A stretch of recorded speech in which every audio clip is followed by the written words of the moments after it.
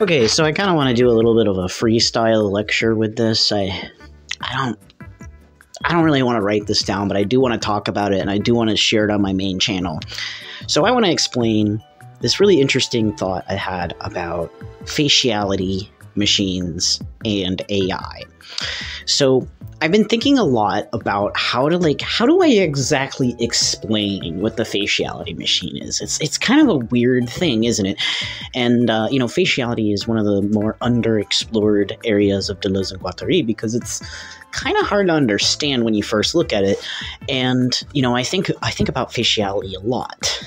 And that's partially because I just naturally see faces everywhere. And so the intuition between, faciality, faces, and all these things, comes to light, right?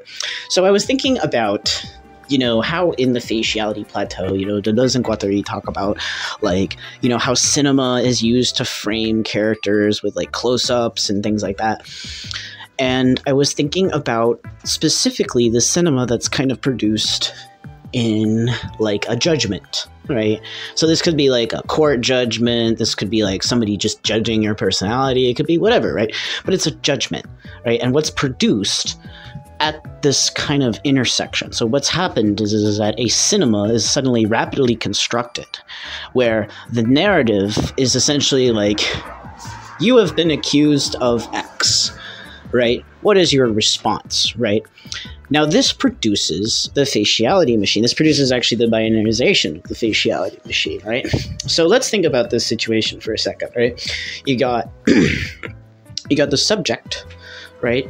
You got the subjectification of these different characters in this relationship. Most importantly, the subject of the accused, right? But we also have the judge, and you could even argue the who's that guy who is basically the bodyguard? I can't remember. Whatever. Anyways,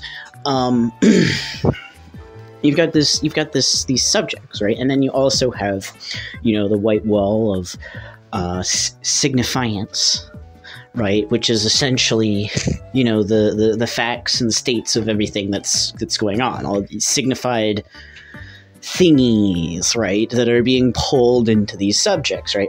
So when the subject goes and says, well, this is my response to the accusations, right?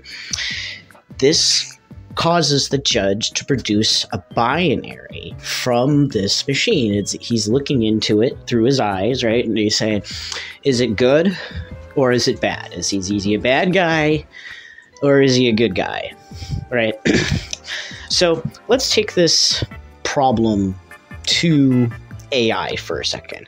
See, I've always had problems with people saying that, AI is this intelligence machine. I don't think it's an intelligence machine. I think what's fooling us, and this is a really interesting proposition, is that the interface between me communicating or you communicating through a LLM or some kind of, AI generated video or something, whether it be we're talking to it through a chat app or we are viewing its output on YouTube mislabeled as real footage or whatever, right?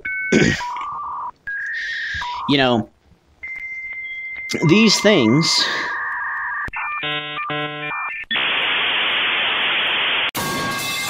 okay, but yeah, all of these user interface elements, right, construct an interface for a human to interact with, right? And this is and essentially this relationship that is constructed through the interface is the cinema here, right? It is constructing a very similar relationship between the judge and the accused and the human and the AI.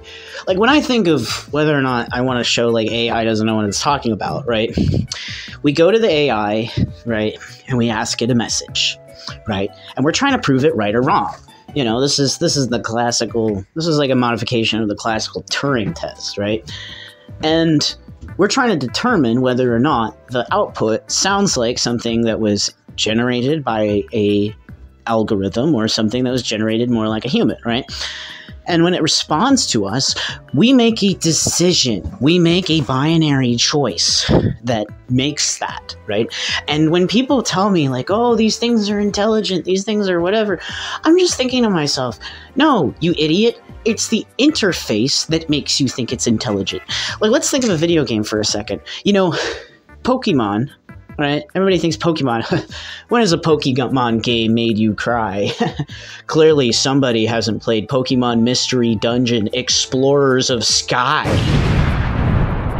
Yeah, that game will make you cry. That game made me cry. I thought I was tough. I was like, I can handle this. I can handle this. That fucking game makes me cry. God damn it. God damn it. And you know why that game makes you cry? It's because it makes you believe that those characters are like people, right? Like Grovile, he's not just like a lizard that like does stuff. The way that the narrative constructs him makes you a character that thinks, hey, that is actually a cool character, right? Like, this is a guy who does all this cool stuff. I'm not spoiling it. Just play the fucking game. Just play the fucking game. But the point is that the theater that is produced through the interface is what makes you think that there's any humanity behind any of this, right? All these guys have created is a weird little machine that can, you know, produce characters and just wants to please you in this manner, right? It just wants to have you answer yes all the time. Essentially, these guys have created the Sympatron 5000. And it makes you really wonder, well, if they're building a machine, right, that is the Sympatron 5000, then what does that say about their creator?